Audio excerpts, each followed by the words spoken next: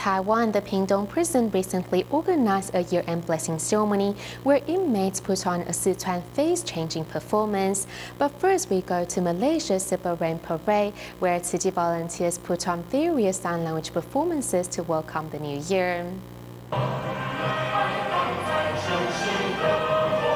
Following the beat, everybody rises. Finding the tempo once again, this time they bring out the momentum.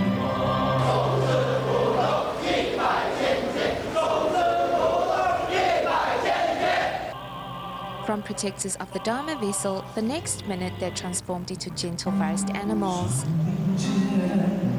At the Tzu Chi year-end blessing ceremony in Seberang Perai, volunteers are celebrating the occasion with sign language performances, each of which is a combination of strength and gracefulness. I signed up to perform as the huntsman because a huntsman has more of a tough personality. Yes, I'm like that in reality. The interpretation of each role is not easy. Huang Qingyuan, who is taking part in the sign language musicals with his children, humbly lets them correct his movements. They'll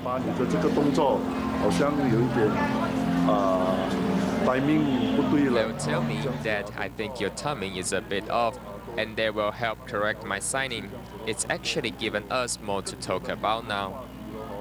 As local residents join in prayer for the world, the lights in hand also contain a symbolic meaning.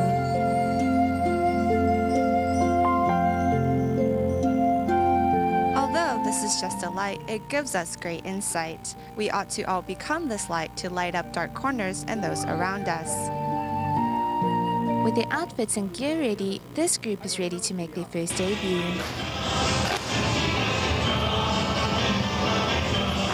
The flawless delivery of the Chinese dramatic art of face-changing takes the audience by storm.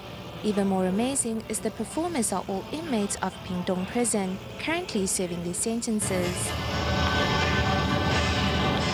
It was tough. We were reluctant to do it in the beginning. We couldn't figure out the actions and we got discouraged. 80% of our inmates here at the Pingtung prison are drug addicts. They started off not knowing what to do, and eventually they were rehearsing every day. I'm regretful for my actions. I miss my family a lot. I hope that they are safe, healthy, and happy.